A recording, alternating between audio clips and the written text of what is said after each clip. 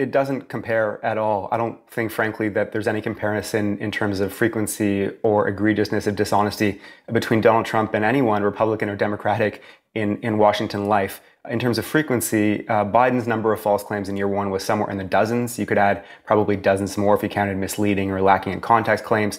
Trump was over 1,000 false claims in year one and was over 3,000 false claims in year two.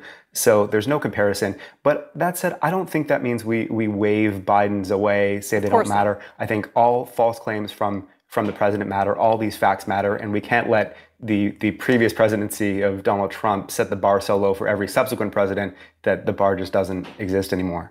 So, Daniel, what were some of the important ones that President Biden said? Yeah, he made false claims about a variety of important topics, from Afghanistan to the economy to the COVID-19 pandemic, immigration, made one on ESPN in a high-profile interview about the new Georgia voting law. I think some of the Afghanistan ones were among the most egregious. You know, he said in an interview that he opposed that war from the beginning. He did not, although he eventually turned against it.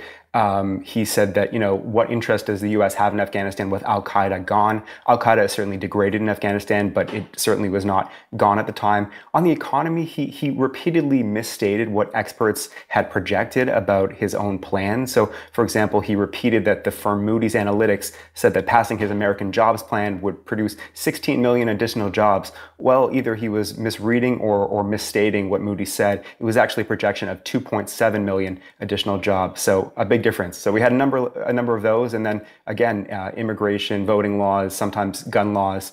He made false claims about a variety of things. So, Daniel, what would you say were his perhaps most memorable false claims?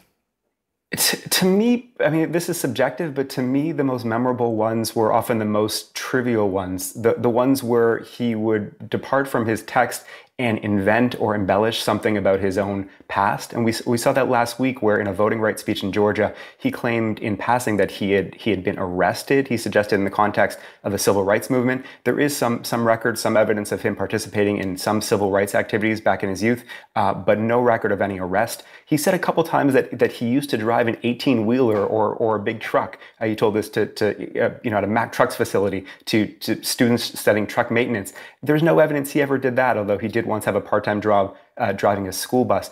And then he also made a couple to Jewish leaders in the Jewish community while trying to emphasize his connection to that community. Listen to something he said about his relationship with the late Israeli Prime Minister Golda Meir. I have known every prime minister well since Golda Meir, including Golda Meir. And during the Six-Day War, I had an opportunity to, she invited me to come over because I was going to be the liaison between she and the Egyptians about the Suez and so on and so forth.